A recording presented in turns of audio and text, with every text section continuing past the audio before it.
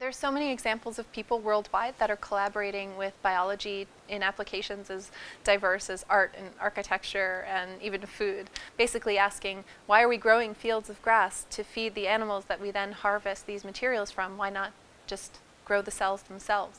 What I think is very interesting about the biological world is you can ask a very paradigm-shifting question. You can say, can I do fill in the blank with cells?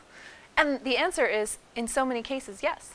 And I think what's interesting when we think about sustainability and as the world globalizes and the population is growing and we encounter all of these issues of sustainability, how do we feed this population?